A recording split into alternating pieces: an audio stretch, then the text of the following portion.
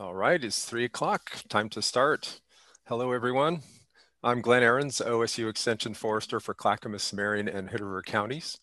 It's my pleasure to be your host today for Tree School Online. And Tree School Online is a production of the OSU Forestry and Natural Resources Extension Program and the Partnership for Forestry Education. We want to give special recognition to the Oregon Forest Resources Institute for leading this project, and to the U.S. Forest Service and the Oregon Department of Forestry for giving us a grant to cover expenses. Tree School Online webinars are continuing every first and third Tuesday of the month through June 2021. Also, I want to let you know there are our other series of forestry webinars. You can find them on our OSU Extension websites, and there's one coming up continuing the Eastern Oregon. Colleagues of mine are doing a Eastern Oregon Forest webinar, and there's one this Thursday and then 2 weeks out. So Thursdays at 6 p.m. And you can find information about Tree School Online and other webinars at the knowyourforest.org website. Also got to talk about some housekeeping details with Zoom. Zoom toolbar, you should see the toolbar located at the bottom of your screen. If you don't see it, you can scroll the cursor over that area, it should pop up. And on some hardware, it might be on the top of the display with the various features on the toolbar. Your audio should be muted, is muted for participants. And video is also not available for participants. For your questions, Q&A is very important in these webinars, and put your written questions in the Q&A box, which you should see on your Zoom toolbar. And I will be monitoring this, and then during the presentation, near the middle, a little ways through, we'll be having a Q&A session then and at the end. The chat feature should only be used if you're having problems. And that will be monitored. Our co-host Julie Woodward with Oregon Forest Resource Institute is helping monitor the chat. Don't put questions in the chat, please. Put those in the Q&A box so we can see that, and I can discuss those with Charles. Resources, so there will be a handout and other resources from this and our other webinars that you'll be able to find in our Tree School Online class guide. Those pages, you can reach those from the Tree School Online page at the knowyourforest.org site.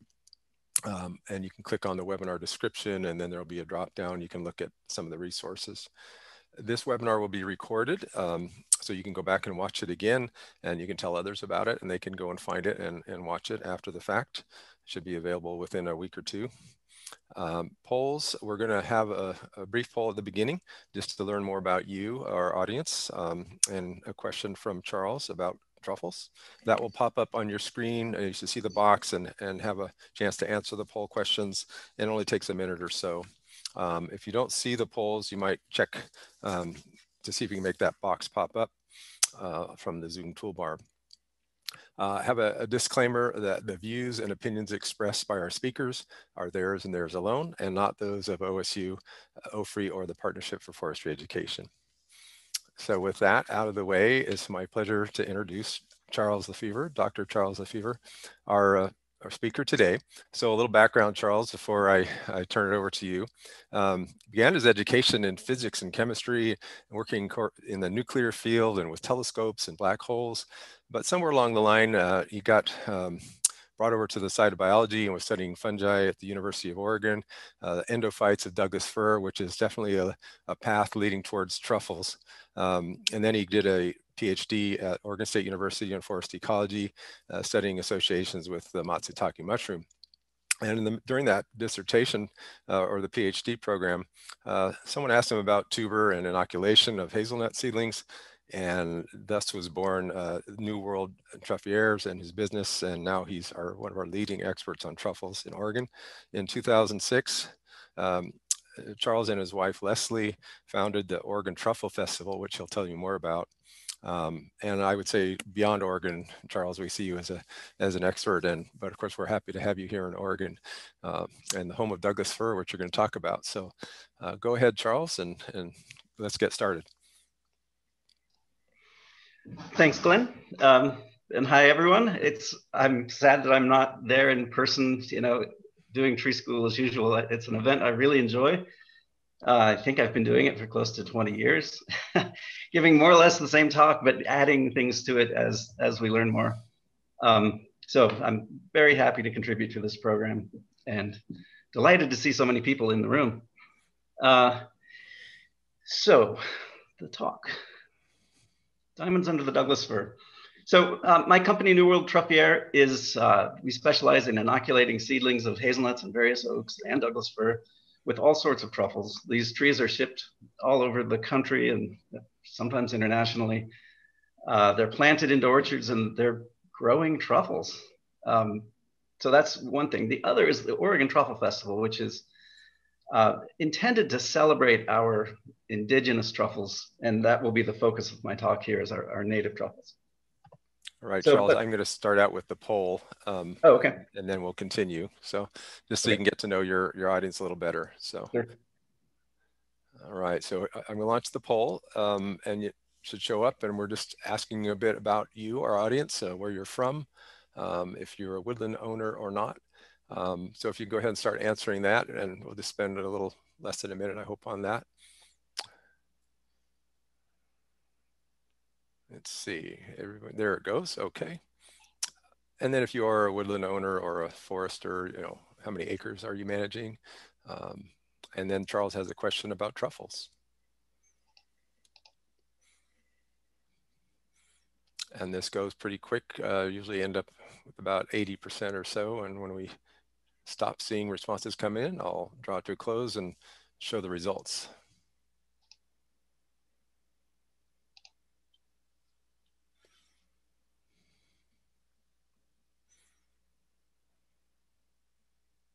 All right, a few more coming in. Okay, I think we're there, last call. All right, I'm going to end the polling and share the results.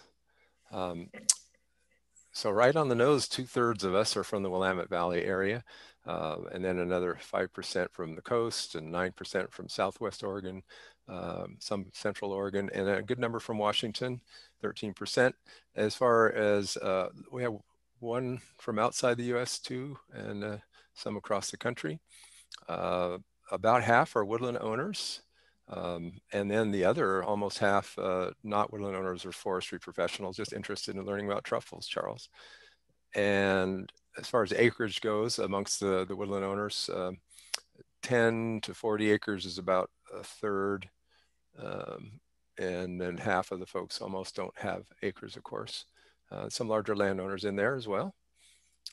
And the question, do you know if you have truffles on your land? And yes is 15% and no is 61%. 24% say it doesn't apply, they don't have land. So there's a little glimpse of your audience, Charles, and then I will, oh, I see I didn't even share the results, so you just heard me talking about it all that time. So I'm sorry about that, but I did cover the bases. So the bottom line is that a lot of the folks don't know about the truffles on their land, and we're here to learn. That's great. So when I first started giving this talk, practically no one in the audience had ever smelled or tasted a truffle. And now 15% of you know that you have truffles on your land, and probably almost all of you have tasted or smelled a truffle. Things have really changed in the past 20 years. But for those of you who aren't familiar with what a truffle is, we're talking about mushrooms, not chocolate. And the word truffle in the general sense is defined as a mushroom that depends on animals to disperse its spores and lacks the ability to forcibly discharge its spores into the air. There are many, many species of truffles. In the broad sense, there are maybe 1,000 species here in North America. So within that, I use the term culinary truffles, those truffles that have recognized culinary and commercial value. And we have many species that are actually quite good to eat, but of them, only 4 are recognized. There's 4 in the Northwest and 6 altogether in North America have recognized culinary and commercial values. Truffles have been famous, celebrated delicacies for thousands of years. Most of them come from the wild, but a few are now widely and successfully cultivated on farms all around the world. And of course, they're among the world's most expensive foods. So this is a photo I took at the Alba Truffle Festival, I believe in 2014. And this price down on the bottom right-hand corner of the screen is about $2,600 a pound, which is kind of in the ballpark for Italian white truffles. And some of those truffles in that case are probably weigh an entire pound. The smallest of them is probably a quarter of a pound. So there's a fortune in that case. So what's their appeal? What's the big deal? Why would some people be willing to pay prices like this for a mushroom? And I think the reason is that they want us to eat them. They're doing their best to make us want to eat them. So if you think about it from their perspective, they're trying to get some animal that's walking through the woods, busy doing something else, to stop what they're doing and come eat it. And the animal might not even be very close. It might be 100 feet away. So how do they accomplish this? It's really kind of a difficult thing to do. When you don't have legs and you can't make noise, you have to produce an aroma so strong and so compelling that it will attract an animal's attention and get it to come and eat you. And some of the truffles are very smart. The aromas include things like thiols, which are things like rotten egg smell. These powerful aromas that our noses can detect in very, very low concentrations, but also androstenol, other musky compounds, things that can actually manipulate our behavior in very tiny quantities. And something that all these aroma compounds have in common is they're hydrophobic. They need to escape wet soil. But that also informs how they're used, because hydrophobic aroma compounds will accumulate in foods that contain fat. The way truffles are found is with animals. So the most ancient method is to look for these flies that want to lay their eggs on the truffles. And then a more recent innovation was using pigs, which of course don't need to be trained. They automatically know that they want to eat a truffle. But it's interesting, this photo of this pig, this was at a conference of truffle researchers, and practically none of them, including those from France, had ever seen a truffle pig working before. So it's not something that people do anymore. And the thing is, of course, truffle hunting is a secretive business. So if you're using a pig, everybody knows what you're doing. And then, of course, you'd have to drive your pig around in a little French car. So the modern methods are dogs, and people have developed gas detectors, like the kinds of tools that find natural gas leaks. But a dog is just better at it, because the dog really can find a truffle from 100 feet away and run to it, rather than using something like a metal detector, having to sweep the ground over that entire area. How are truffles used? Typically, they're shaved raw over foods that contain enough oil or fat to capture the aroma. Occasionally, they're cooked into sauces and meats, but the aromas are very volatile, and even a small amount of heat will cause a lot of it to dissipate. So unless there's a tremendous amount of fat or oil in that sauce, you may lose a lot of the aroma. So that's something that people do more often with the less expensive truffles. And then there are myriad value-added products made by either infusing aroma into the truffles or actually incorporating truffles. And I'll talk about the aroma infusion later.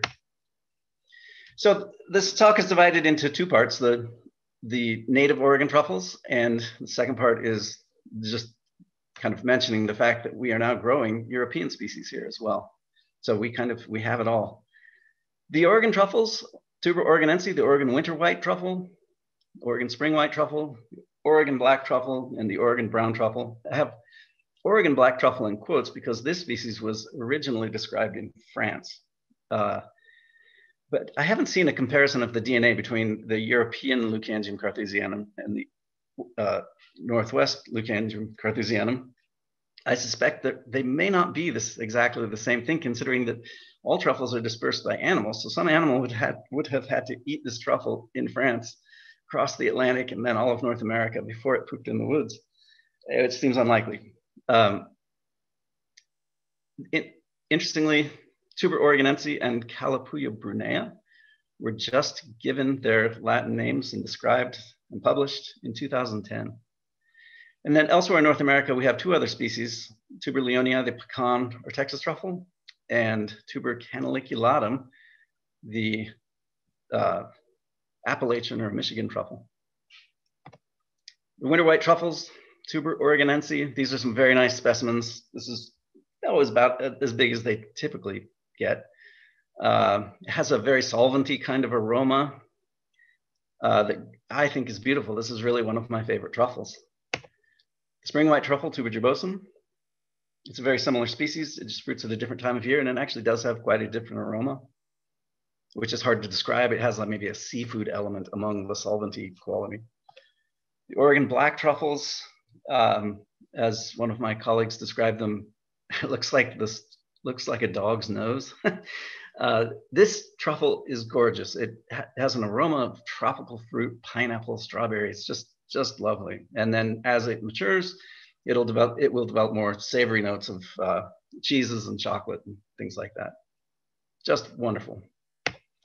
And then the Oregon brown truffle next to a black truffle, just to show kind of how similar they are. The brown truffle has an aroma of cooked cauliflower. And typically the aroma of the truffle is the same as the taste. In this case, it may be a little different. My experience of brown truffles is it's very truffly and very nice. And interestingly, in the blind taste tests we've done over the years, the brown truffles, whenever they have been in the mix, have won the taste test. They're always rare though, and they're typically found as bycatch along with the Oregon black truffles. Then the others, tuber leonii, the pecan truffle. Its geographic range is from northern Mexico all the way up into the Great Lakes region throughout the entire eastern third of the continent. It's a vast geographic range, but it's likely that this species will eventually be split into tuber leonii and tuber texense. The tuber texense variety maybe is often found in tremendous abundance in pecan orchards, hence the name pecan truffle. And it's a situation where these truffles are thriving in a very intensively managed environment that's fertilized and irrigated and mowed and sprayed with chemicals. And the truffles thrive in that kind of anthropogenic environment. So that's definitely a species that we can grow. In fact, it's fruiting as a contaminant in many of my customers' orchards that are planted in its native habitat. Tuber canaliculatum is a species that's very hard to obtain. There are just a few people in North America harvesting it. I do have some show and tell here today, which is a little bowl of tuber canaliculatum that just arrived FedEx minutes ago. I was expecting my dogs to explode barking at the FedEx guy during my talk, but hopefully thankfully the truffles arrived in time. The tuber leonii has an aroma of kind of like malt balls, a very kind of pleasant aroma. The tuber canaliculatum has a more interesting, nuanced aroma it's the most like the Italian white truffle of any of our North American species. Its aroma is not that intense, but it has that sort of garlicky quality. And this is where these truffles live. So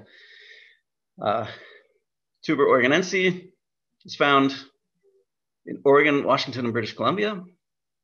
Tuber gibbosum is found all the way down from the Bay Area, a couple of collections in Marin County, all the way also into southern British Columbia.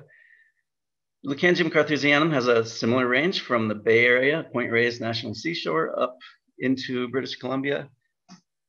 And the Oregon brown truffle is found from extreme northern California through the rest of Oregon. It doesn't appear that there are any collections in Washington. You'll notice, particularly with the black truffle and the brown truffle, that there's a concentration around the town of Corvallis. And that's undoubtedly an artifact of having such a high population of truffle mycologists there. It's probably the most studied truffle flora of any place on the continent. You'll notice there with the tuber canaliculatum in northern Michigan and in Quebec, there are two concentrations. I suspect there's a university involved there as well. And the same with tuber leonii. One thing to point out, our native Oregon truffles are found strictly on the west side of the Cascades under the west side variety of Douglas fir. So given that there are truffles all over the continent, why has Oregon become this place that is recognized for its truffle industry, that's recognized globally for its truffle industry, and it's flourished where the truffle industries elsewhere in the country are only just beginning. They're really just a handful of harvesters. And I think it has a lot to do with the fact that at Oregon State University over the past century, there's been a lineage of truffle biologists, and one of whom, Dr. Jim Trappe, has had a tremendous number of graduate students and postdocs and has had a tremendous influence. And I suspect, he's never said this, but I suspect he's the one who pointed out originally to some mushroom harvester that, these Oregon truffles really could be quite good. Jim spent some time in Italy on a sabbatical, so he got to know truffles there. So when he's harvesting these truffles here, he's thinking these are pretty good. And that happened probably sometime in the mid 1970s. And it just happened that in 1976, there was a conference in Corvallis called the Mushrooms and Man Conference. James Beard was one of the speakers. James Beard is North America, the United States' most famous chef. And he proclaimed that Oregon white truffles are every bit as good as Italian white truffles. And everybody selling Oregon truffles since then has used that quote to promote our native truffles. The fact that we have 4 species all living together and fruiting in really great abundance helps a lot. But it also helps that there was an already established mushroom harvest industry. So when truffles came along, it was a simple thing for those buyers and those distributors and those brokers to just add another product to the things they were already selling. We harvest tremendous amounts of matsutake and porcini and morels and chanterelles here. So truffles were just one more thing. It made it easy. Whereas in the Southeast or in the Appalachians, they're having to put this all together from scratch. The harvest seasons, the winter white truffle, I've seen it as early as September and as late as April, but most of them ripen between January and March. It depends somewhat on the season. So last year we had really early frost in October, and the overall season was much earlier. We started seeing truffles at Thanksgiving. But for the festival, often we don't see good truffles in any abundance until mid to late January. And then they will often continue all the way through March. Spring whites are May through July, depending on the weather. If it gets dry soon enough, then the crop may stop fruiting in June. But some years they'll continue fruiting all the way through the end of July. The Oregon black truffle fruits year round. We can always find a few, but they are most abundant October through May. And then, in my opinion, the quality is the best in April and May, which is an interesting fact considering that typically the harvest is done by the end of January. The Oregon brown truffle also appears to fruit year round. It's always rare, except I've seen a lot of collections come in during the month of September when we're not really looking for the other species. So it may be that the peak of production for the brown truffles is in late summer. So years ago, when I was in graduate school, and I first started making my living working with the European truffles, I was out harvesting the native Oregon truffles kind of recreationally, maybe trading them to restaurants for meals. But I had them in the refrigerator side by side many, many times. So here is a photo of my refrigerator with a little bowl of Oregon black truffles and an enormous bag of Italian white truffles. And I had done some research interviewing harvesters and buyers and chefs for a talk that I gave in France in 1999, I believe.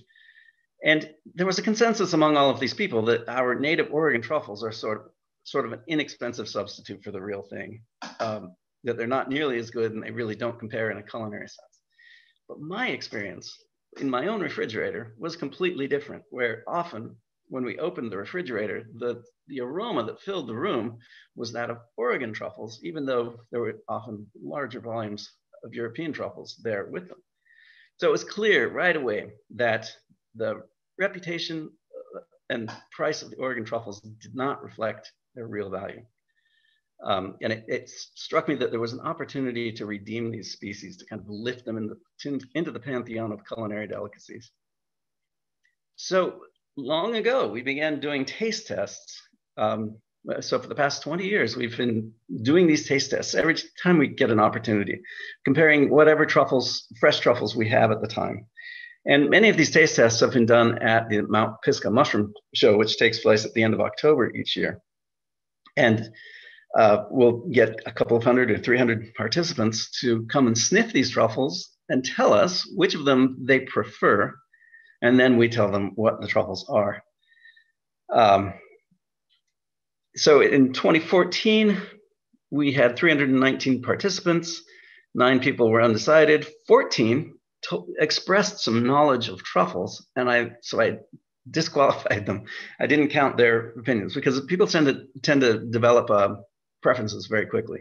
So I didn't want people who had established preferences to participate in this. So I disqualified all those people who expressed knowledge. And that year we had the Italian white truffle, the most expensive of them all, the Oregon black, the Oregon white, the pecan truffle, and tuberostivum is the Burgundy truffle, which is also from Europe. And you can see the results. The famous Italian white truffle gets 75 votes. The Oregon black truffle gets 82 votes. The Oregon white, 75. And then the other two are distant fourth and fifth. In 2018, similar results.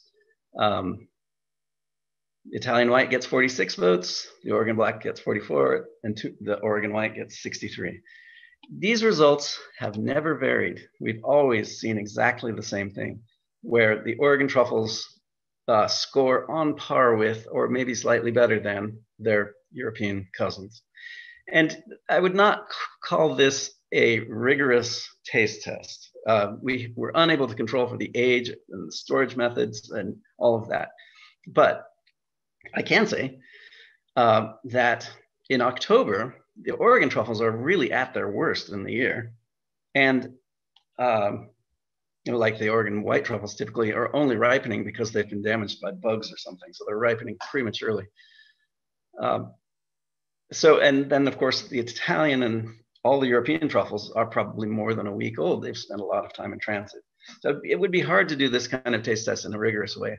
But those Italian white truffles that are a week old still cost $2,000.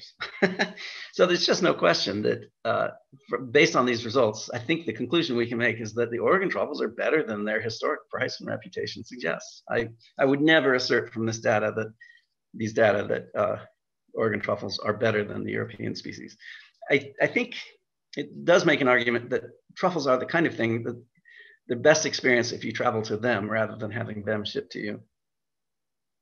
But this also supported the notion that there's a possibility we could redeem the reputation of these native truffles. But there are problems. And this is the best example that sums it up. This was a batch of truffles I found at Central Market in Seattle years ago. And Central Market is just the best grocery store you'll ever see. The produce section is the size of a Safeway store with everything. It's just remarkable. And it's the kind of grocery store where you would expect to find truffles for sale. And so I saw this and just couldn't believe it. I'll just list the problems. First, those white things are grains of rice. You can use those for scale. But also, I knew from experience that when you put truffles in rice, it sucks the life out of them. It kills them. It makes them, it causes them to wilt. And the aroma changes. So if you hear people describe the smell of truffles as nutty, it's typically because the truffles are just dehydrated, dried mushrooms. So storing them in rice is a bad way to do it. It dehydrates the truffle very quickly. Second problem is these truffles are tiny. they're pathetic, embarrassing things. Truffles like this should have been sent off to, these would be seconds that are included in value-added products. They're not the kind of handsome truffles that you want to sell fresh. Third thing is the price, which is, if I can see it here, $98 per pound, which puts these squarely as among the least valuable truffles on the planet. And then finally, these truffles are kind of shiny. It's because they are completely rotten, every single one of them. And every box there looked like this. Oh, there's one other problem. It says these are black truffles and they're not, they're white truffles. So I told the staff there, and to their credit, they promptly threw them all away. But I took this one out and bought it just to take this photo. And this exemplifies the problem. It's like even the best grocery store around has no idea what they're dealing with these truffles. Nor do any of the chefs. They're it's just an enormous learning curve. And it struck me that the fundamental problem, in addition to the lack of knowledge on the part of people using the truffles, the fundamental problem was the way they were being harvested. So a truffle it doesn't produce any aroma until it's actually ripe, its spores are mature and ready to germinate. So it doesn't want to be found until the spores are ready. So it produces no aroma at all. So an immature truffle or an unripe truffle really has no culinary value. The problem is that a truffle develops very slowly. Say, using the Oregon winter white truffles as an example, they reach full size sometime in October, typically the middle of October, but they don't start ripening often until January. And some of them don't ripen until March. So, but the peak demand for truffles of all kinds is before the holidays, between Thanksgiving and New Year's. So historically, because our native truffles were harvested with rakes, nearly all of them were harvested immature when they had no culinary value. So raking damages quality in two ways: the inability to selectively harvest ripe truffles, and then that commercial incentive to harvest early. There's also this competitive incentive to harvest early in the sense that if multiple people are aware of the same truffle patch, the only one who gets any truffles is the first person who goes there. So it creates an incentive to get there sooner. Whereas, I'll talk about dogs later. So raking produces mostly immature truffles. I do want to say that the reason people here in Oregon raked for truffles is just because that's how the researchers who discovered all these species in the first place did the surveys that found the truffles. So the early harvesters just continued using the methods the researchers had. So I'm not, I don't want to imply that people who use rakes are bad people. I do think that raking does harm the reputation of the truffles though, and that there's a much better way to do it. Also, I just want to show this incredible phenomenon. This guy and my friend John Getz, who's a very famous matsutake picker. Matsutake, when they're at their most valuable, are underground, and often they're invisible.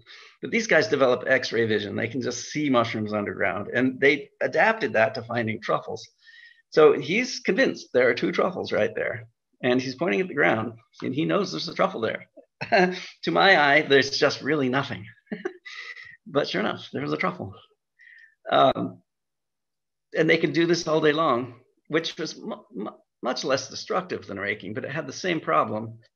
This bumped picking technique has the same problem that the truffles are being harvested, regardless of their maturity. So many of them are immature. Also, notice how smooth and undisturbed the ground is. This is the same site a few years later when a few rakers found it. And what has happened here is this 5-acre area is being raked to a depth of about 14 inches every single year. It doesn't happen all at once though. They come through, get the top, say 4 or 5 inches. And when there's nothing left to harvest there, they come back again and go deeper and again. Sometimes you can actually see light underneath the main roots of these trees, which is something that should never happen. This is tremendously destructive to soil structure. It's undoubtedly causing erosion. It's resetting ecological succession in these stands. These are just young stands that are growing on farmland for the most part. So this isn't terribly different than the kind of tilling that happened prior to that, but still, this is not a pleasant sight. And then another problem with raking is that there's overlap in the seasons of the spring white truffles and the winter white truffles. So the spring white truffles begin developing in the soil at some point during the month of January, and they're really living intermingled with each other. So if you're looking for the winter white truffles, you're often collecting spring white truffles along with them that have no culinary value at that stage. They're months immature, so they represent effectively a contaminant among the winter white truffles. And you're destroying the spring truffle crop. So it's destructive in this way too. The solution is very simple though, just dogs. Do it the way the Europeans do. The dog's role is just to find the ripe truffles. So it's really doing a kind of a primary quality control screening on the truffle batch. It's also much, much easier. Imagine how much it would cost to pay a landscaper to rake 5 acres to a depth of 14 inches. Where a truffle dog, you have to go back repeatedly. The dog finds what's ripe and leaves everything else on the ground to continue ripening. It also has, because it's easier, because the dogs can find a truffle from 100 feet away, it makes it possible to find truffles in places where there are a lot fewer of them, and you couldn't make a living harvesting truffles with a rake. So it expands the potential suitable habitat, and then also expands the season into the margins where the rakers would have given up, but we can go out and still find truffles. And that's how we know that there are Oregon black truffles year round. So it just makes it all dramatically easier. It does a lot less soil disturbance. And the dogs are fantastic ambassadors for our truffle industry. The media loves them. So where raking kind of gave our industry a black eye, the dogs are huge promoters of the Oregon truffle industry. Training them was very easy. If in this photo, there are actually 2 dogs. There's one in the background to the right. I trained that dog myself, and he had it within a few minutes. He got it, and I was just using Q-tips with truffle oil in my backyard, and I didn't make it hard. I just held them up to his nose, and when he sniffed it, I gave him treats, lots and lots of treats, and I was really happy. And then I put it on the ground and sort of led him over to it, and more treats, and he got it. He went. I had a dozen of them scattered around my yard, and by the end of 10 minutes, he had gone and found them all on his own. I did that 4 times in the yard before taking him into the field, and he was working. He was 12 weeks old when I first took him in the field, and he was finding truffles right off the bat. Just amazing. And then there's one other thing to mention with the black truffles in particular. Just as when we rake the winter whites, we destroy the spring white crop. When we rake the black truffles, we're actually destroying multiple future flushes. So black truffles come in waves over the course of the season. And if you rake them up before the holidays, you're just getting the first flush. There are 2 or 3 more that you could have harvested if you had just used the dog. So using a dog will tend to increase the productivity of your site dramatically over the course of the year. Prices. So I include this slide just to make the point that the French truffles and the European truffles in general are never harvested any other way than with dogs. But in Oregon, I would say the majority of Oregon truffles are still harvested with rakes. But there are a few people who are harvesting and selling truffles with dogs. And what we've seen over the years is that the prices have bifurcated, where the rake truffle prices are still among the least expensive in the world, where with dogs, our truffles are now up there with the most expensive truffles in the world. I think just this year, for the first time, I was selling Oregon truffles for prices higher than I was paying for imported French truffles. So, which is to say, by introducing dogs, we've succeeded in making these truffles more valuable. So where to find these Oregon truffles?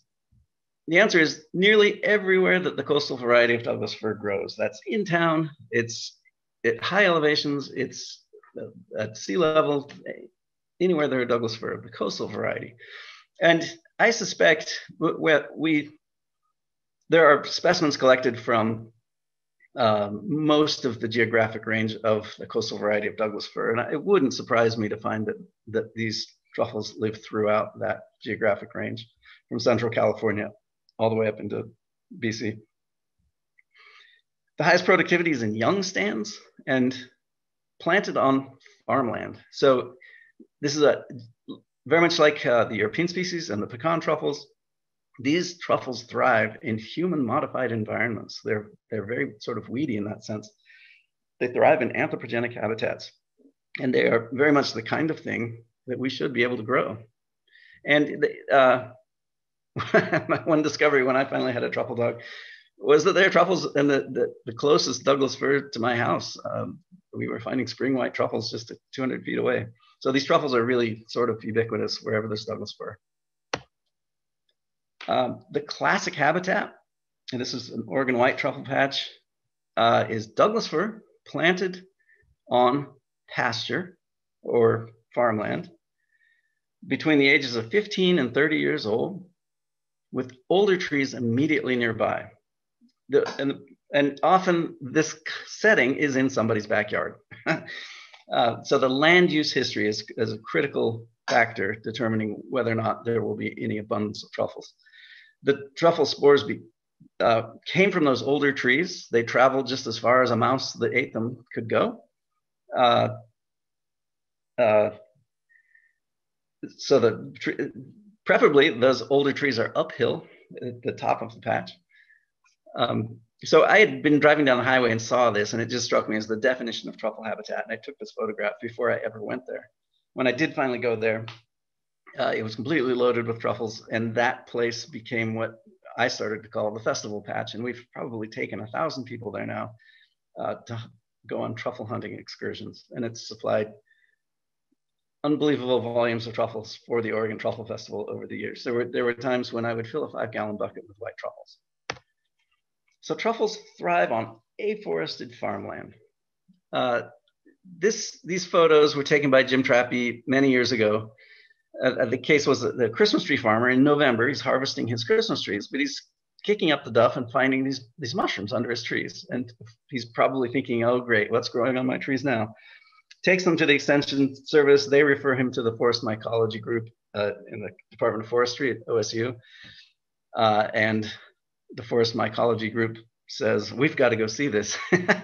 And the photo at the bottom of those 4 truffles, those are just as big as Oregon white truffles get. And these are under 8-year-old Christmas trees. So there's no question that this is a set of conditions that we can emulate deliberately. Nobody has yet, but it's something we can do. And then this is a black truffle patch in the Coast Range. And you can see there are no stumps or logs. There are no legacies of a previous forest because this was pasture land beforehand. And it's very likely, where I said 15 to 30 years, we can find them on younger trees, and we often find them on older trees.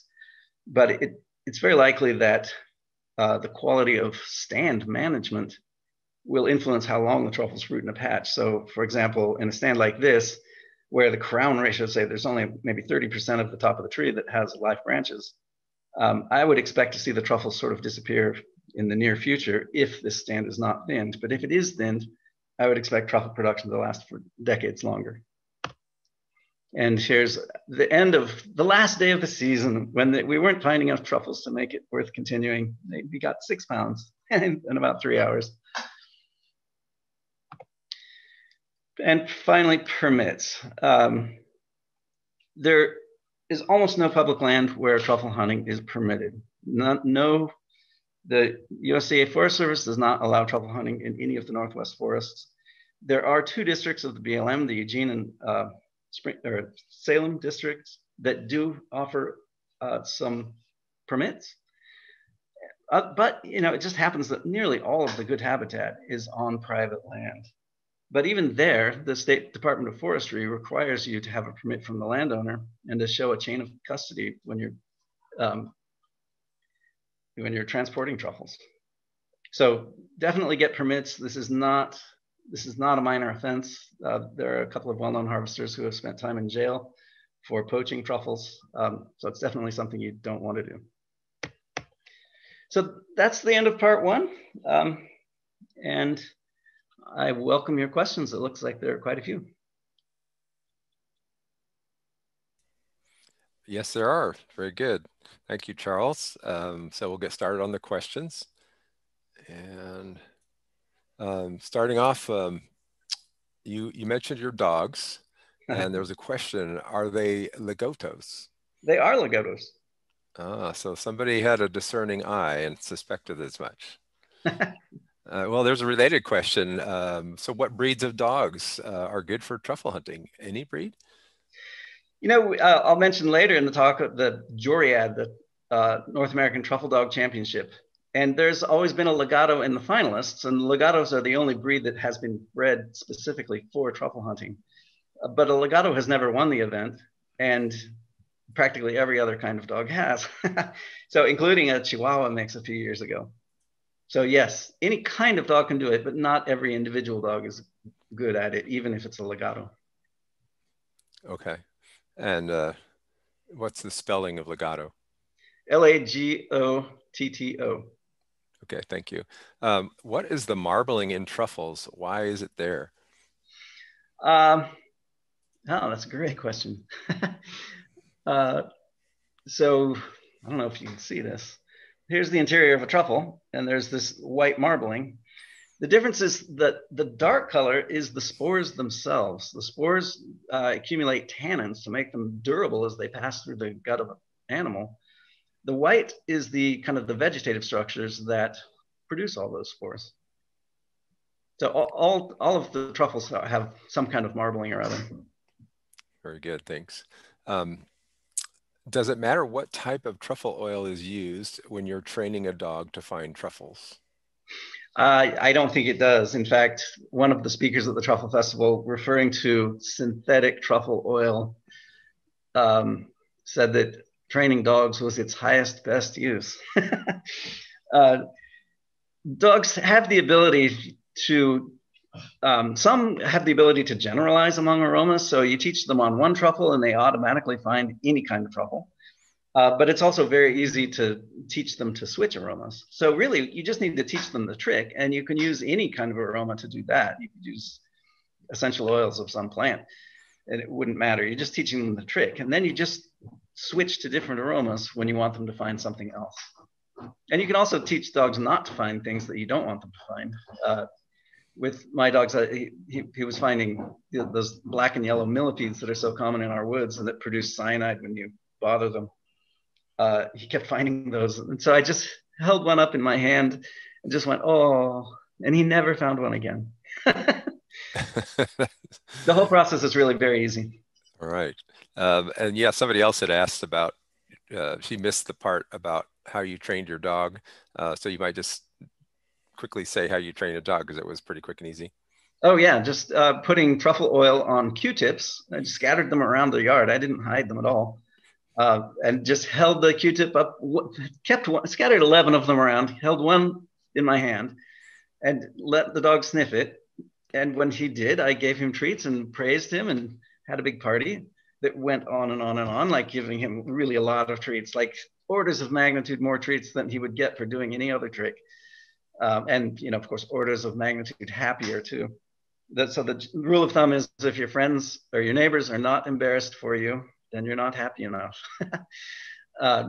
Then put it on the ground, led the dog over to it, same thing, big party, lots of treats, and then led him over to a Q-tip that had been there for a few minutes.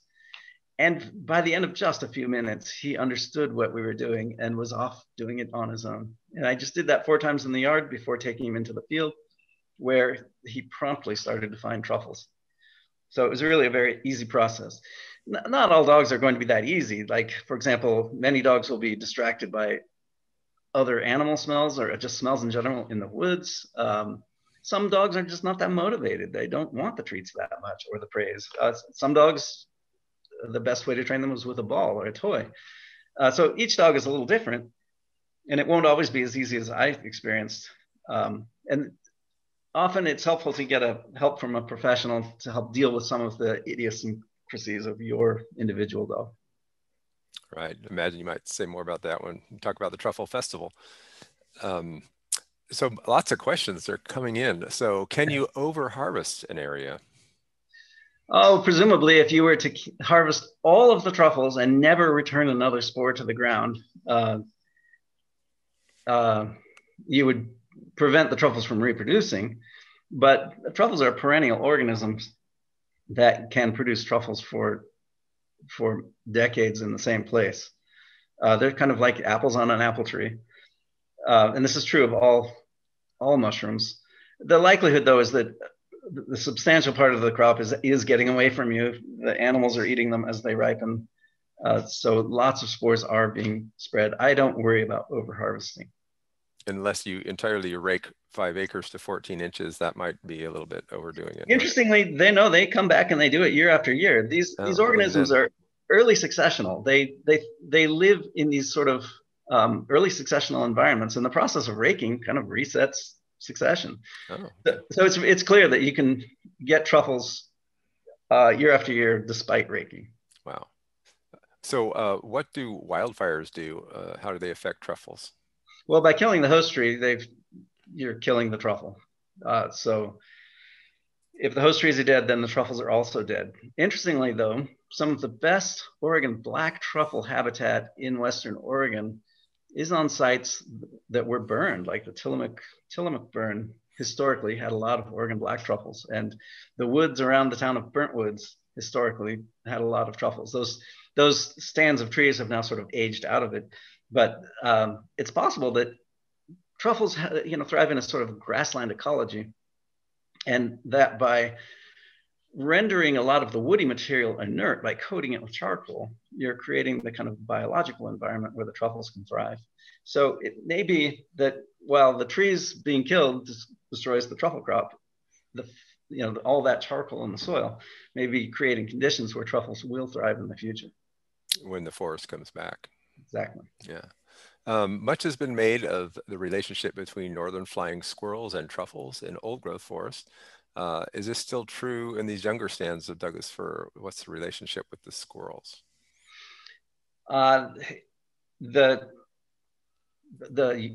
These truffles that we are looking for are very desirable to squirrels. In fact, that's another way to harvest truffles, is just to look for places where squirrels and mice have dug holes.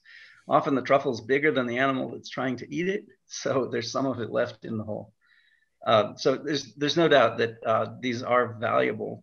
And I would say it's likely that many of the same animals that are eating truffles in the old growth forests, those that can live in younger forests, are also eating them.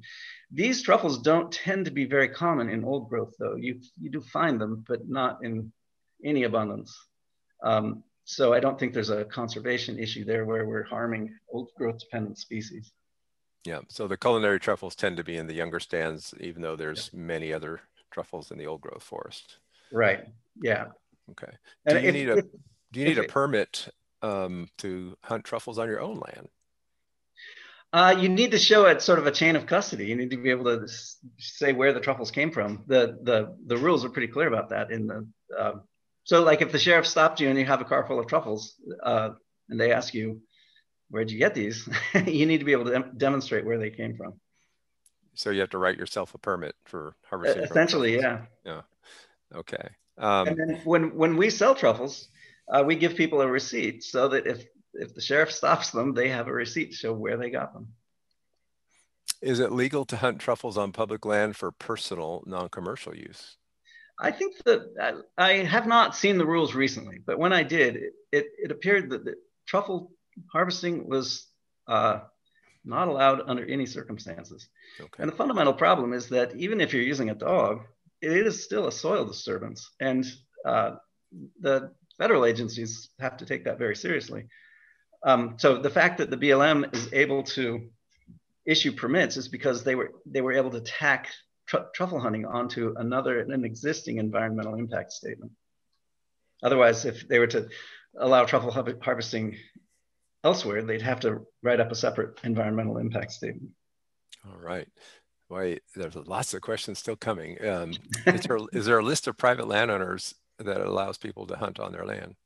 No, there isn't. And in fact, many of the timber companies don't want mushroom pickers of any kind on their land. And it's part of it may be that they just don't want those people on their land, but it may also be a liability issue. I was just talking to Forester, one of the medium-sized timber companies, a few days ago, and he said for them it was a liability issue. They didn't want to be blamed for somebody eating the wrong kind of mushroom that came from their land. Okay. So I don't believe that Weyerhaeuser allows mushroom harvesting on any of their lands. And I think it's only the unusual timber companies that do allow. mushroom harvesting. Yeah, so it sounds overall like it's pretty closely scrutinized, and landowners need to give themselves permits and give permits to others that come. And of course, you have to always check before you want to hunt truffles on someone else's land. Absolutely. Is the price for rake versus dog harvested truffles, is that just because you find more truffles, or is there less damage to truffles? What explains that difference? You know, the difference in quality is obvious to anyone. The dog harvested truffles are all uniformly ripe, where the rake truffles are mostly unripe. So there's orders of magnitude differences in the intensity and quality of the aroma. So it's the difference in price is because the truffles are so much better. Okay. What's an appropriate way to get permits from private landowners? Kind of Oh, related. that's not difficult. Well, I mean, if you know somebody who has truffles, or if somebody approaches you and wants to harvest the truffles you have, uh, the permit is pretty simple, really. It's it states where the property is, who the landowners are, their contact information, who the harvester is, um, just the information that's necessary for the sheriff or whomever to trace those truffles to their origin and make sure they're legit. It's the same permit you need to gather firewood or pick salal greens. And it makes perfect sense to me that a permit should be required. Okay. Are schnauzers known to be good at truffle hunting? I have known schnauzers to hunt truffles. I do think they could be good. They're certainly high energy dogs. All right. I have 9 acres of overgrown Christmas trees. Are they a coastal variety? The soil is very dry in the summer. Can I still find truffles under them? Should I irrigate? So someone's looking at cultivating under Christmas Yeah. trees. So I gave another tree school talk that's available online talking about what you might do to manage a truffle crop in your land, Oregon truffle crop. So the questions I would have right off the bat are how densely packed are the trees? If they were literally planted as Christmas trees and they're overgrown, it's likely that they're overcrowded and spindly, in which case I would expect the truffles have already disappeared. But if they're, say, only 10 years old and they're not yet overcrowded, you could have a phenomenally good truffle patch. All So right. the best truffle hunting I've ever seen was under 10-year-old Christmas trees. Yeah, and Um, related, someone's asking about truffles under filbert trees. sure. And that's another topic, of course, you Let cover. me complete the last question, and that is, I'll give you my contact information at the end of this talk. Any of you, you're welcome to contact me to ask additional questions that come up. But also, I can refer you to somebody to do a survey of your land to see whether or not you have truffles. Excellent. Okay. I suppose we should give you a chance to finish your presentation. How much more time do you have in your slides, do you think? Oh, I can make it as short or as long as you like, but Okay, I, let's I do a think, couple more then, okay. because there's still 22 in the queue here. Um, uh, is there a best time of year to take a newly trained dog out for the best chance of finding the truffles? Yes. So peak season for the white truffles would be, say, just the month of February. That's a great time to take your dog out. Both the winter white and the black truffles are sort of at their peak at that time of year. All right. Are there any poisonous lookalikes? Uh, there are no truffles in the strict sense that are known to be toxic. That doesn't mean that there aren't some, but none are known to be. There's always the possibility of allergies to fungi that are otherwise edible. Then there are things that look like truffles that are toxic. That they're not truffles, but they do look like them. So in particular, there's a kind of puffball called a scleroderma that when you cut it open, the interior is purple, and uh, and as it matures, it becomes powdery brown. That will make you sick, and it's very, very common and abundant, particularly under hazelnut trees, as it happens. And then certain toxic mushrooms, when they're very young, look like a puffball. They're just sort of a globe on the ground, but if you cut them open vertically, you can see the shape of a mushroom inside. Okay. And it's somewhat related. are there a lot of highly fragrant false truffles in Oregon? This person says they found some that they don't match any identification of edible truffles, but they're very pungent. So what? There are hundreds of species of truffles, and I don't. There's terminology that I don't tend to use, which is true truffles and false truffles, and those terms are defined in various ways, and I don't think it's helpful. But typically, false truffle refers to basidiomycetes, where true truffle refers to ascomycetes. So different lineages of fungi. Many of the basidiomycete truffles are very good to eat. They have wonderful, amazing aromas. There's one in particular that I think is gorgeous. It's Leucogaster citrinum. It's a bright lemon yellow truffle. It's very common, widespread. Its aroma is just juicy fruit gum, just gorgeous. And it's not recognized to have culinary and commercial value, even though I think it probably does have culinary value. So yes, there are a lot of truffles that are very fragrant.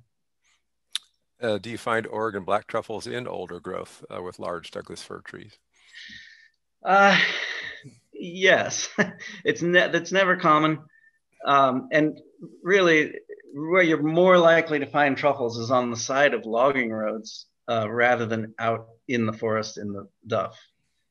So you may, if there's a logging road, gravel road that's sort of a little bit overgrown, running through old growth, yeah, you can find truffles on the margins in the gravel. Okay. Won't the dogs dig up the truffle and ruin it? And if so, how do you train the dog not to do that? That's a great question, and it's true. In fact, my dogs love to eat truffles. They eat more truffles than any human being I know.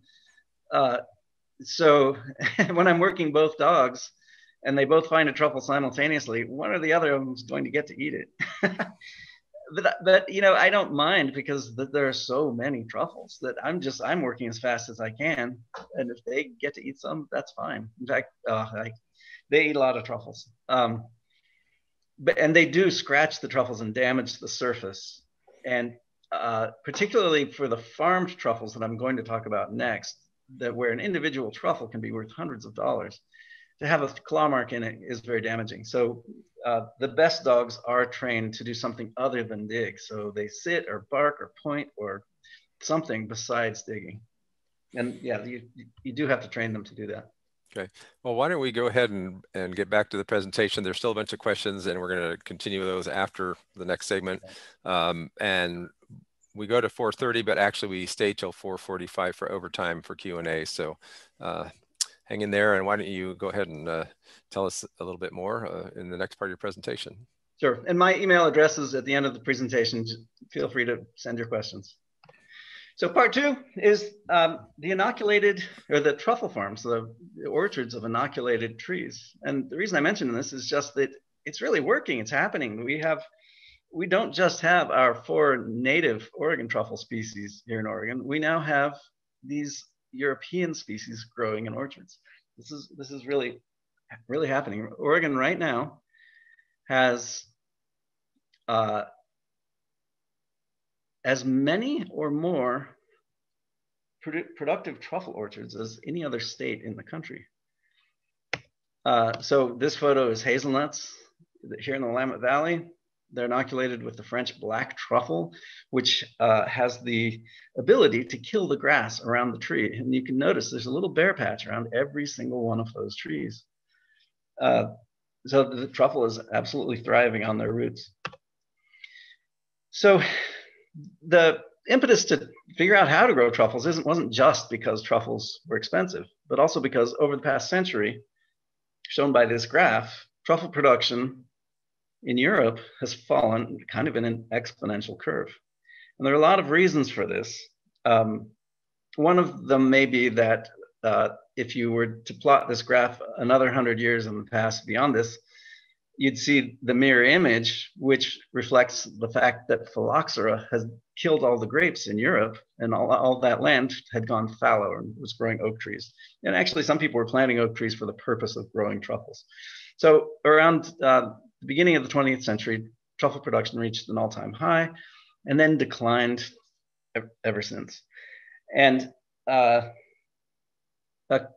few researchers in France and Italy in the late 1960s decided to do something about it, to develop what they referred to as a rational method for cultivation of truffles, where they inoculated seedlings under controlled conditions in the greenhouse, then outplanted these trees. And it was in the earlier mid 1970s when the first of these inoculated trees began to produce truffles that proved the concept that you could grow truffles in this kind of controlled way. The first farm that produced truffles outside of Europe was in Mendocino County, California, and the truffles began fruiting there in 1987. That proved the concept that you could now, using this method, grow truffles outside of their natural habitat. Since then, the bulk of these French black truffles, Tour Melanspore, are now grown on farms. It's an almost completely domesticated crop, with about 90% of the production coming from inoculated trees. And they're grown all over the world in all the same kinds of climates where people tend to grow red wine grapes. So this is how the inoculated seedlings look like. They're produced by the hundreds of thousands.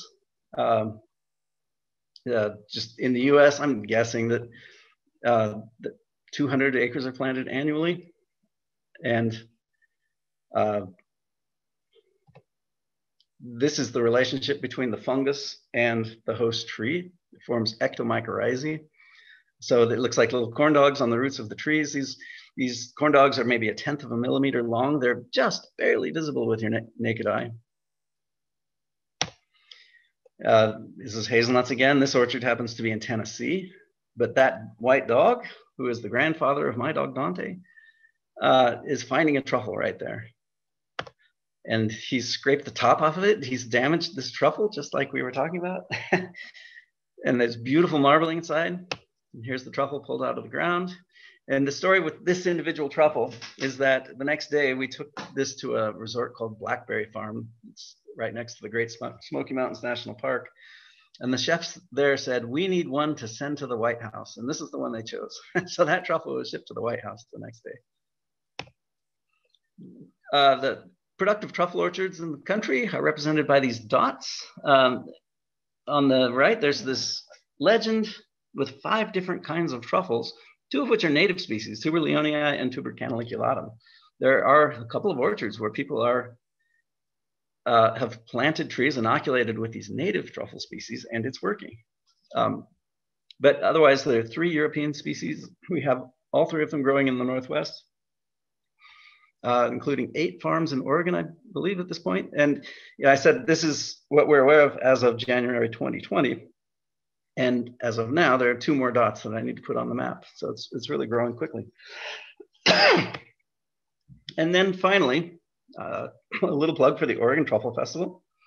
This is our tool to redeem the native Oregon truffles. And when we have cultivated European truffles growing in greater volumes in Oregon, we'll promote them too. So here's our 2020 recap. We managed to just complete the festival before the pandemic hit. So 37 culinary events, 41 chefs, so on and so on. What's really great to me is when we get down to 67 truffle dogs, because when we started in 2006, there were none. There were no truffle dogs at all. And I went out recruiting trainers I took them into the woods, taught them about truffles and I'd get them to, like the sheriff with his drug dog or the search and rescue dogs, they'd come and do a demo at the festival. It took about 3 years, though, to find somebody who decided that truffle hunting was really what they wanted to do, at which point we were able to launch our truffle dog training seminar. And it just kind of spread. There are now several companies around the Northwest specializing in truffle dog training.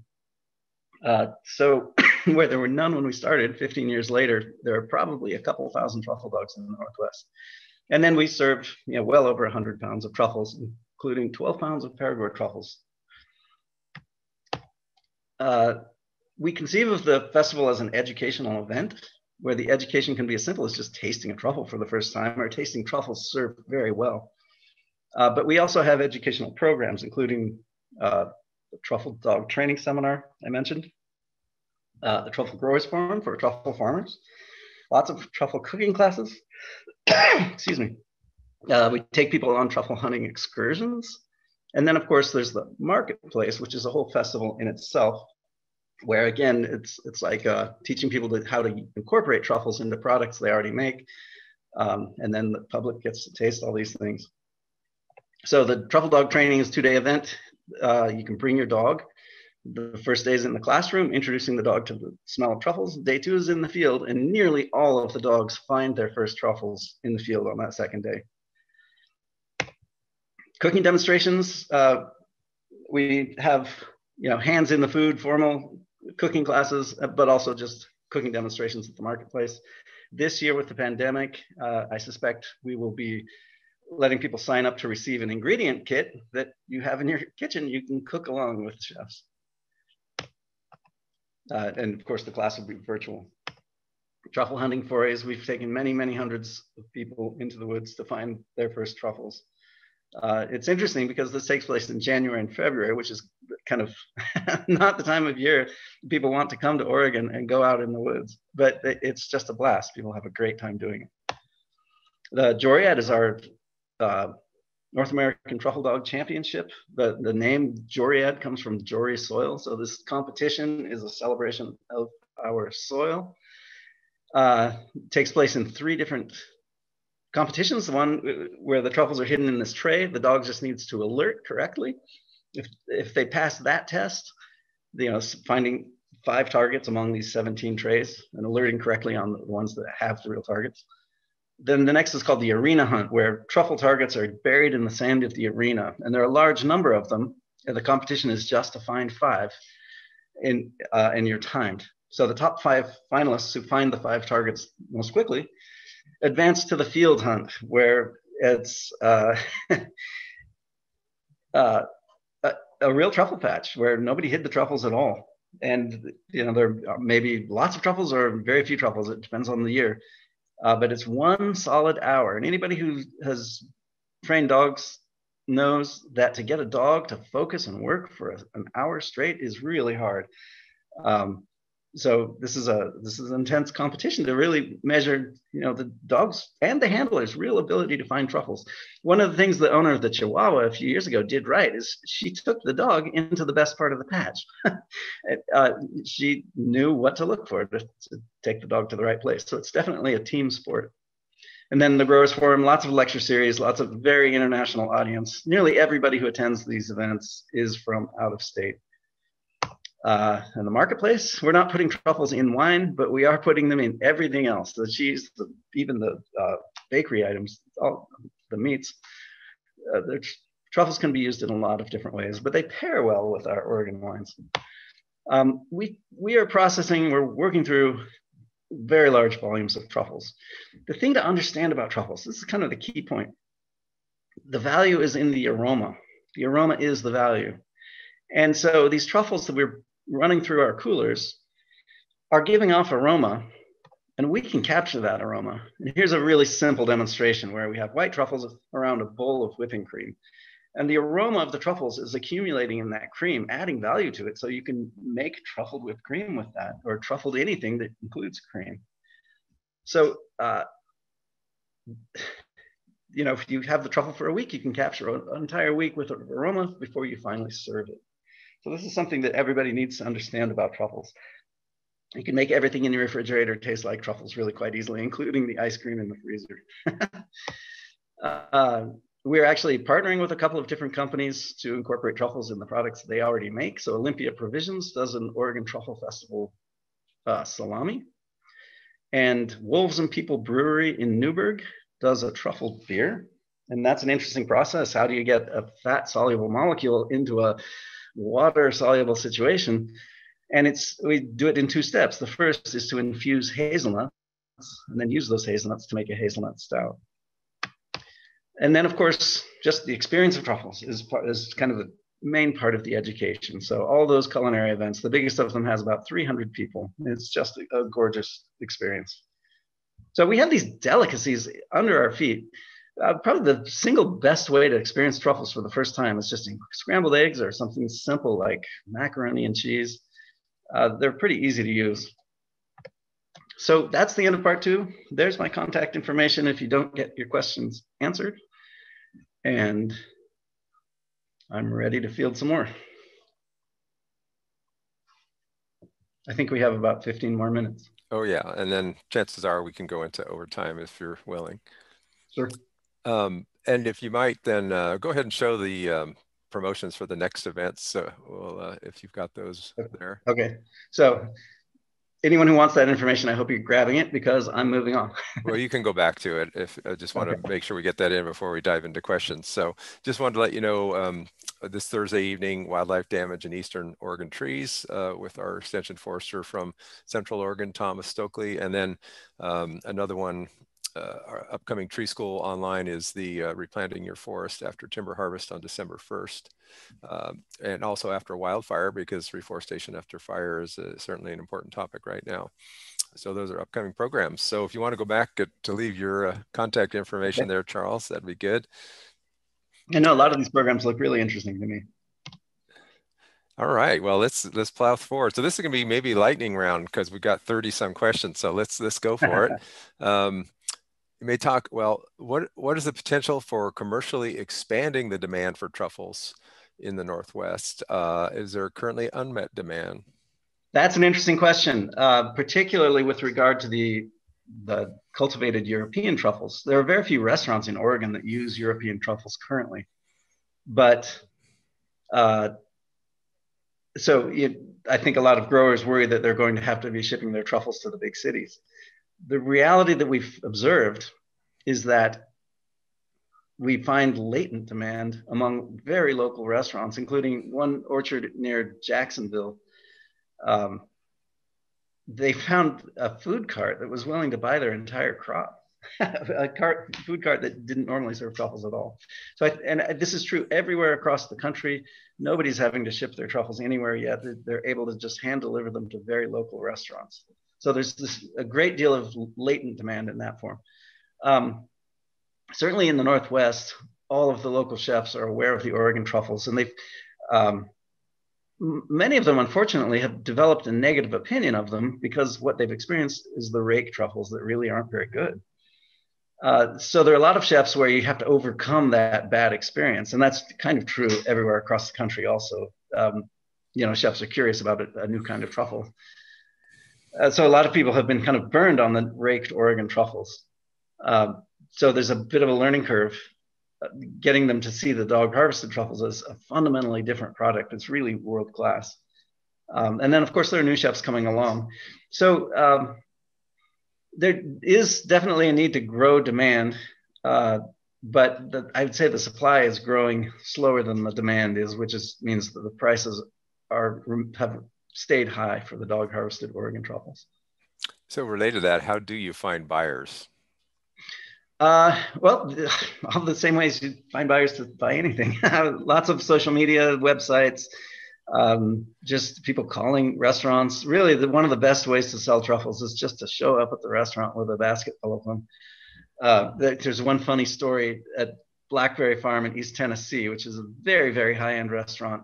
A colleague of mine who actually did his Ph.D. on truffle cultivation at Oregon State University finally got a crop of his own. That was that photo I showed you where they're finding the truffles that were sent to the White House. So he goes to the back of the restaurant with a basket of truffles, and not being in the restaurant business, he didn't know that you don't do that on a busy Friday night. But one of the chefs wrote a blog entry that said, this guy shows up on the back porch with a basket of truffles and all activity in the kitchen ceased. They were so excited and of course bought everything he grew for the next several years. And that was my experience in graduate school when I was harvesting truffles to trade for meals at restaurants. Just showing up to the back door of the restaurant was a great way to sell them. Wow. So how does someone without private land get access to private land if you don't know any landowners? You have to be brave and go introduce yourself to strangers. I've done this many times. Drive up to the door of somebody who appears to have some habitat, and I've been received warmly and I've been run off. So it's helpful to go as a pair. And there are tricks that I use, like to wear something that looks like a uniform. Well, that could get you run off too. Yeah, depending on the uniform. So how do you seed a new planting with truffles? How do you inoculate? So with the cultivated European truffles, that's all done in a greenhouse. It's done under controlled conditions. In the field, there has been no good research on that question. How do you introduce truffles to a stand of trees? The most reliable method I know of is to plant your trees adjacent to an existing truffle patch, and that's a sure thing. The truffles will definitely find their way in. But then, actually, I am going to be planting 4 acres of Douglas-fir here in the next year or two, and we'll need to figure this out. How do I introduce truffles into that stand? And people have come up with all sorts of ideas, like feed the truffles to pigs and let the pigs roam around in the stand of trees. I suspect it's a simpler process than that. The question is just, how old do the trees need to be before they become receptive to the truffle? And it's difficult to produce the seedlings, inoculated Douglas-fir seedlings in the nursery, I suspect, because the trees are not able to produce enough to support the truffle mycorrhizae. So I think it's going to be sometime later when you're able to introduce the spores and have them successfully germinate. But nobody's done that like research. A cutting edge research and development still going on. Yeah. Might you find truffles in the year following the death of a tree? Oh, I suspect not, unless that truffle had already formed. Yeah, no, the truffle mycorrhizae die very quickly when the host tree dies. Okay. Can biochar be used to improve yield of truffles? You know, there are truffle orchards around the world that are testing that idea. There's one in California, and there's actually a truffle company in Australia called Terra Preta Truffles. So presumably they are including biochar in their soil, but I have not seen any published studies. All right. Real quick, I'm going to put up another poll. Just wanted, before we lose too many folks from the audience, just going to try a wrap-up poll and just answer the questions as you have a chance. And we're not going to talk about it, but if you would just give us your opinion about this webinar. And I'll go ahead and put that aside and keep asking questions and answer the poll at your liberty there. So thank you for this. I've heard it's possible to purchase inoculated trees, hazelnut and oak. Are there local suppliers that will sell just a few, or can you inoculate established trees? So it sounds like the hazelnut and oak situation. Right. So yes, that's how I make my living. So you can come to me to buy trees. My company is a wholesale company, though. Our minimum order is 75 trees. However, we do sell trees to Territorial Seed Company for them to retail by the each. And that is specifically English oak trees inoculated with the Bianchetto truffle. And we chose the Bianchetto because it is the truffle species that's most likely to fruit when you just have 1 or 2 or 3 trees. Some of the other truffles are much less likely to fruit. And I kind of feel it would be unethical to sell 1 or 2 trees when I think the likelihood of success is so low. Okay. And then regarding inoculating existing trees, there is some research that has been done, but I think it's not cost effective. Okay. So best to be planting inoculated seeds with that hazelnut and oak. Details about how the fir tree is the host. What is the tree providing if the truffle is reproducing via spores, depending on animals for regeneration? So sounds like clarification needed there. Sure.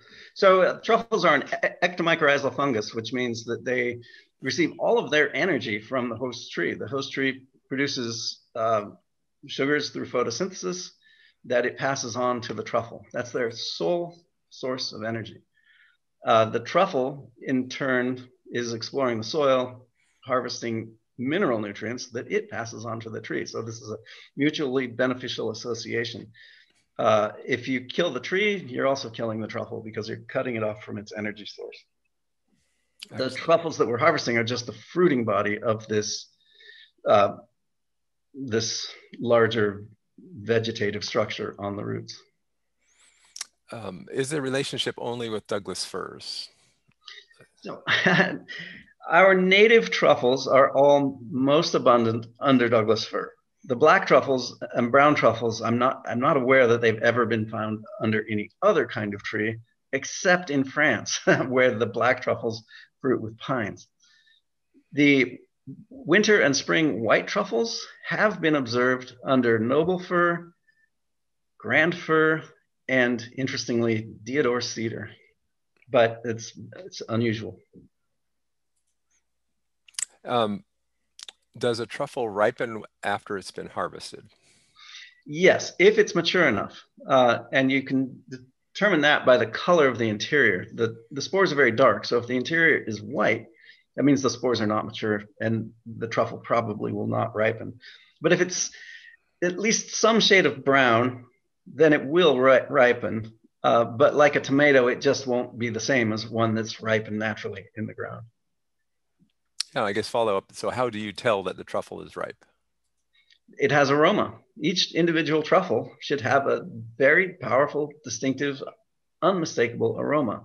Where what often happens with the raked truffles is that you open the bag or the box and it smells like truffles, but it's just one or two that are doing all the work and the rest have no aroma. So you have to smell each individual truffle. They should all have powerful aroma. So that's how ripe is defined. It's just presence of aroma, as opposed to mature, which is just means the capacity to produce aroma. What's a common arrangement with a private landowner for splitting the goods for the right to access their land? 50-50, how would that work? In my experience, it ranges anywhere from 10% of royalties to 25%. But there are a lot of people that just want to harvest truffles for fun, and it might just be a flat fee, or it might just be, sure, go harvest truffles, have fun. And leave the landowner a bag of truffles. I've done that many times.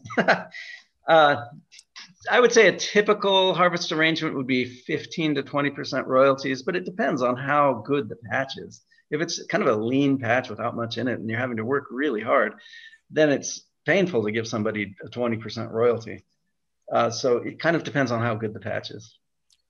And then also, some of the landowners don't really like the honor system approach where you're paying a royalty. They just want a flat fee. Okay, so you just negotiate with the landowner. How does the dog tell you that there's a truffle? Do the dogs dig up the truffle? Oh, you get to know your dog really well. You know, just immediately when the dog's head jerks around that they've found the truffle. And it's fascinating to watch because literally they will sometimes wander 100 feet before they finally find it. So you're watching the dog's body language. And sometimes it couldn't be more obvious. They're just digging a hole going after this truffle.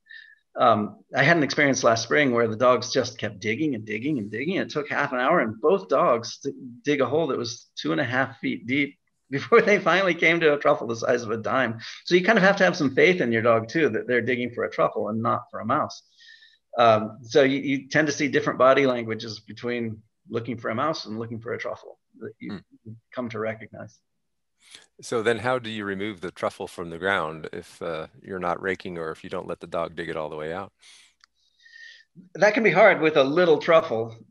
You could end up digging a big hole and never finding it. It's just, somewhere in the tailings. It's so that one of the harder things to teach the dog is to point at the truffle. So you're digging and you're not finding it. So you ask the dog to come back and check the hole.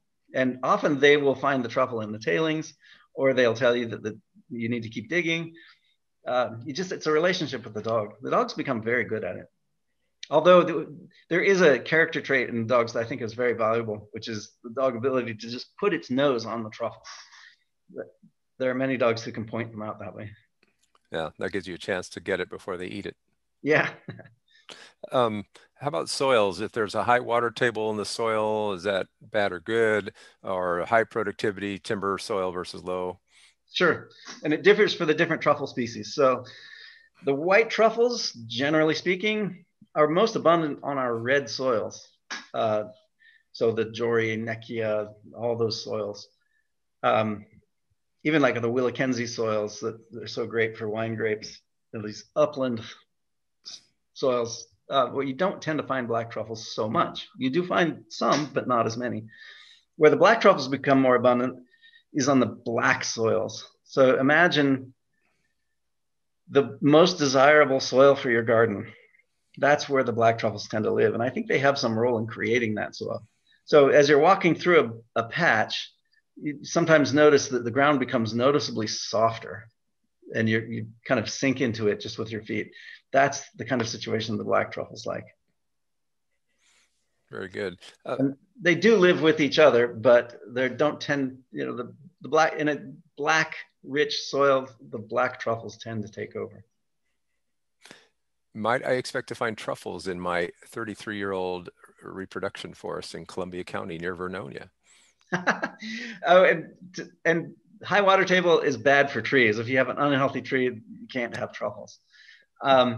If the water table is high enough. Around Vernonia, there are truffles all around there. That is great truffle country. But if it's reproduction, reforestation, rather than on a pasture land, there's that part of it too. Well, I think it's close to perfect certainty that there are some truffles. So the question is only how much. If there are stumps and logs on the ground and a lot of residue from the previous forest, you don't tend to find very many truffles under those circumstances, unless it for what happened to be broadcast burned.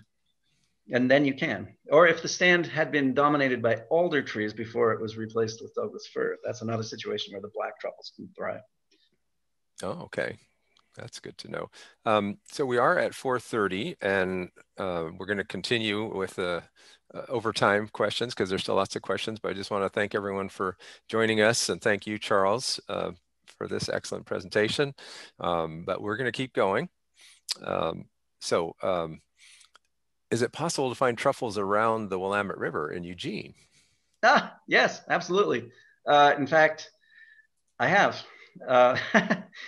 So yeah, you can find wherever there's Douglas-fir. So if there's Douglas-fir in the riparian area, yes, there may be truffles. All right. And will the truffles grow around wild filbert trees, the brush hazel? No, I've never found a tuber species under our wild hazelnut trees. There may be some, I just haven't ever found them. Certainly you wouldn't find the European truffles if those trees had not been inoculated in the nursery. And our native Oregon truffles all live with Douglas-fir. There are many other truffles though, and there are other truffles associated with hardwoods. So I suppose it's possible to find them under the wild hazelnut. I just haven't experienced it yet. Is there any risk that the European truffles would outcompete and replace native truffles and become? Yeah, that's a question that comes up. How much potential they have to be invasive. And I think it varies for the different kinds of truffles. The species that most people are trying to grow evolved in a limestone bedrock, and the very calcareous soil with a soil pH typically around 8. And soils like that just simply don't exist, and certainly in the west side of the Cascades. So in order to grow these truffles, we have to add tremendous volumes of lime to raise the soil pH, which creates an island of habitat where the European truffles can live, but it creates a competitive disadvantage for our native species. So it's very likely that the European truffles are not going to escape from that island of habitat. There are exceptions though, and in fact, a Chinese truffle was found in the McDonald Dunn Forest just north of Corvallis. Who knows how it got there? And the Bianchetto truffle seems to can tolerate a lower soil pH, and it was actually found living in an arboretum in Massachusetts a few years ago. So there is clearly, and there's also one European species that's invasive all over the world, and we have found it contaminating our orchards, presumably coming from the surrounding woods. So sure, yeah, truffles can be invasive like other things can. Okay. Have you known anyone to use herding breeds of dogs for truffle hunting? This person has a 6-month-old red heeler shepherd that she'd like to train. Certainly German shepherds are very common among truffle dogs. And I've seen a number of definitely Australian shepherds and border collies.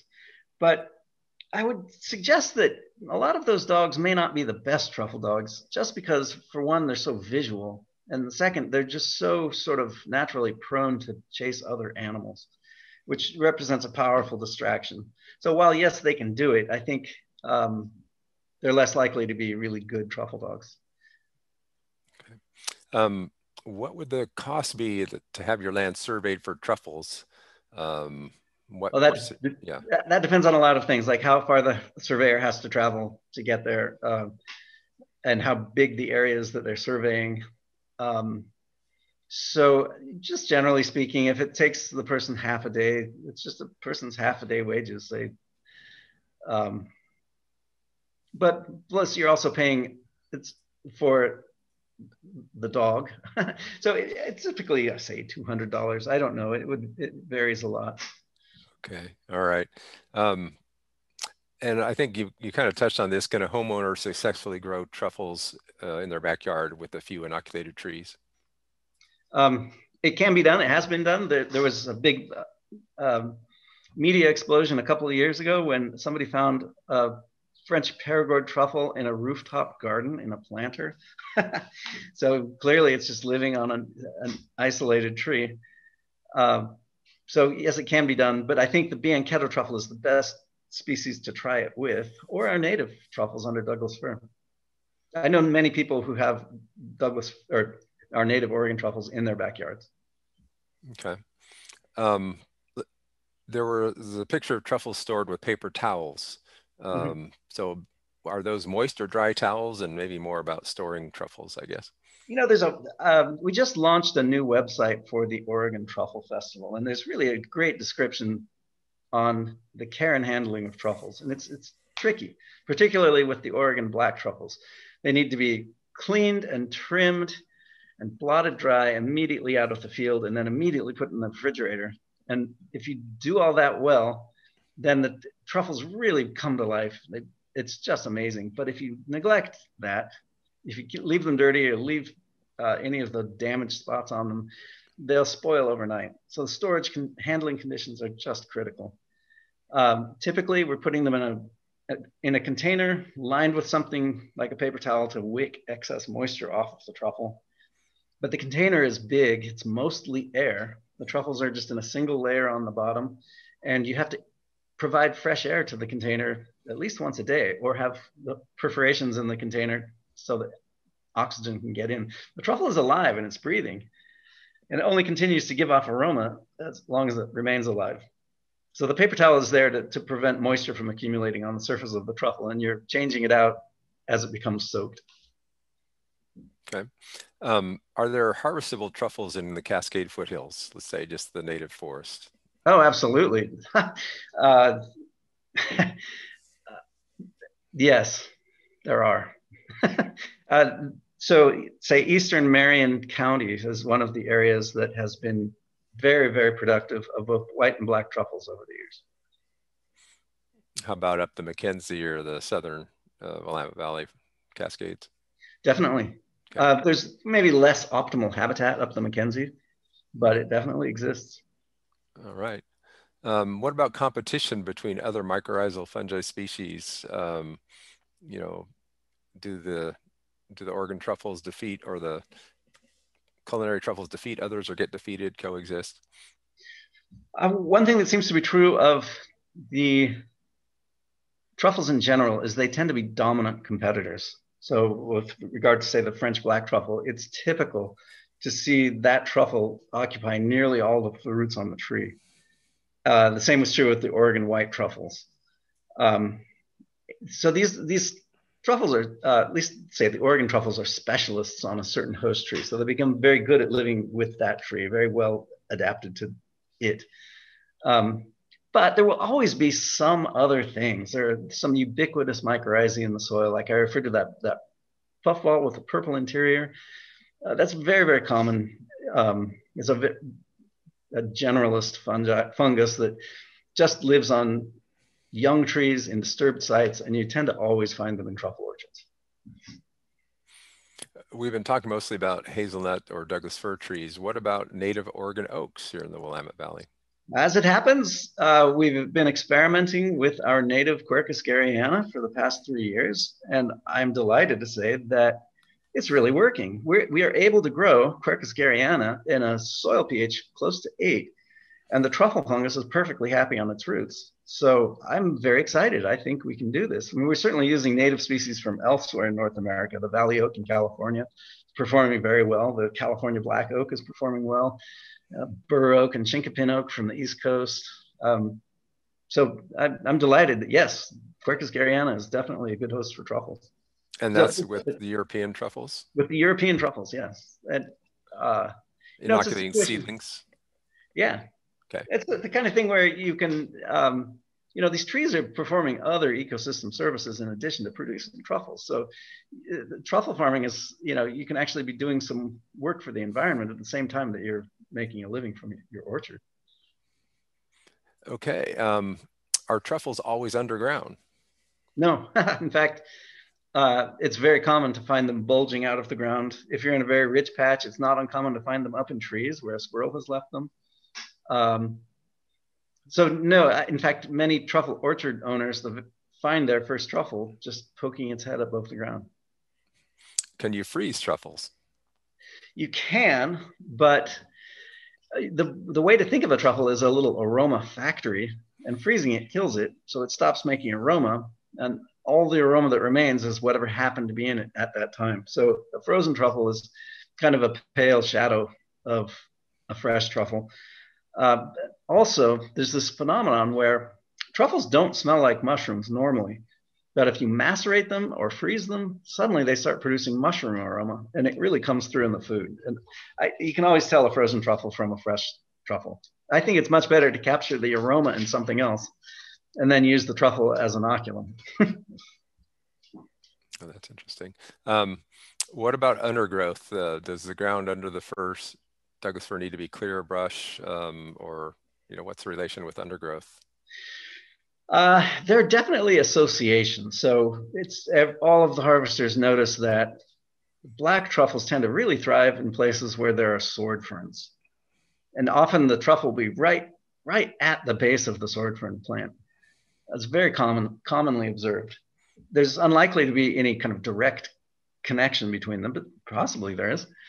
Other things like that are native hazelnuts can be common in truffle patches, the wild cucumbers. So there are plants to look for, but they're, I think, likely just kind of all living in the same kind of habitat rather than having any kind of direct association. Okay. Quickly, I mentioned there's a question about will there be other mushroom hunting Zoom classes available? We're not planning any for tree school, but any recommendations about that, Charles? Where to learn about mushroom hunting? I volunteered to do a truffle dog training class. That's not on the schedule yet. Okay. But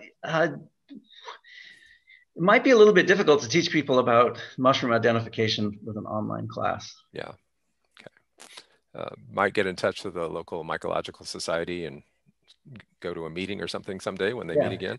I should say that the Mount Pisgah Arboretum did a wonderful mushroom show this past October, and all of that is online. So if you go to the Arboretum website, there actually were some good sections on identification of mushrooms. Yeah. And I just want to confirm that, folks can contact you, Charles, if they have more questions, because we're not going to get to all of them today. Yeah. Okay. Yeah. What's the best method to clean truffles? I use a high pressure, low volume jet of water. So I just use a nozzle on my hose and just blast the dirt off that way rather than scrubbing it. Just blast the dirt off. And then there's always going to be some little bits of dirt that stick on more tightly, and you have to individually pick those off. And there are sometimes deep crevices that are hard to clean, but just water, that's all. All right. And what's the best way to restore the hole where you dug the truffle up? Do you just fill it back in? Just take the tailings that you dug out and put them back in the hole. Okay. Any relationship with where truffles grow and the calypso orchids? Oh, interesting. Because that's another symbiotic relationship there underground, I guess. Sure. I'm very familiar with the calypso orchids, but I don't tend to see them in the same kinds of places. Where you find truffles, huh? Yeah, I can't think of an example. I'm sure there's some overlap. I just haven't observed it. What about relationships with Pacific madrone? Oh, that's an interesting question. Pacific madrone has the characteristic that it's broadly receptive to mycorrhizal fungi. So madrone and chinkapin in particular, when you find those two species together, that's a great place to look for mushrooms. There are all kinds of really great mushrooms, the queen boletes, matsutake, yellowfoot chanterelles, all kinds of things. So madrones are a good tree to look for. I am actually quite interested in testing the compatibility of madrones with the European truffle species, but I don't think the Oregon truffle species would live with them. All right. Well, do elk and deer eat truffles? Last question. Yes, nearly everything eats truffles, except those things that eat nothing but meat. So nearly all the animals in the forest that eat more than just meat will eat truffles. All right. Well, we're at 4:45 and we have to call this to a close. And Charles, thank you so much for sticking with us and sharing all your great knowledge and questions. It's my pleasure. And again, invite folks to contact Charles and check out the Oregon Truffle Festival. And look, we'll try to come up with a truffle dog class someday in the future. That would be fun. Oh, thanks again, Charles. Yep. Thank you, everyone.